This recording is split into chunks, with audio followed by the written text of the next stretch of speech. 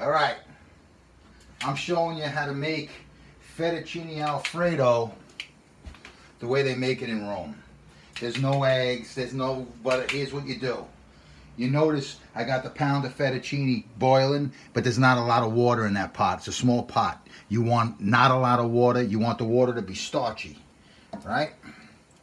Now you notice right here, I got your cheese and your butter and your black pepper, okay?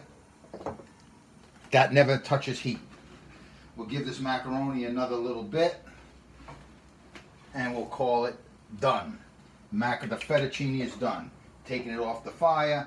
Now, take your fettuccine, right, and just put it right on top. That's how you do it. Right on top, see? This takes a little doing. I should probably get one of those strainers you could just lift, but I ain't got one, so I do it this way. Right on top.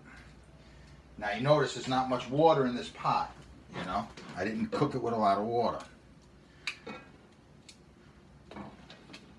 And there's a reason for that, because you want the water to be starchy so that it creates an emulsification. It takes longer to boil the water than to do any of this. But this is how it's done. One more, let's see, get the last little piece out of there. Now, the last thing we do is we take a little bit of this pasta water, half a cup, say. Let's start with a half a cup. And then take your tongs and just turn. And just keep turning. Now, if you come look in this pot here, you can see the emulsification is starting. A lot of cheese, pepper, butter. That's it. This is how they do it in Rome. Saw it with my own two eyes. This is what they do. They don't do heavy cream. They don't do eggs. They don't do none of that shit. This is what they do.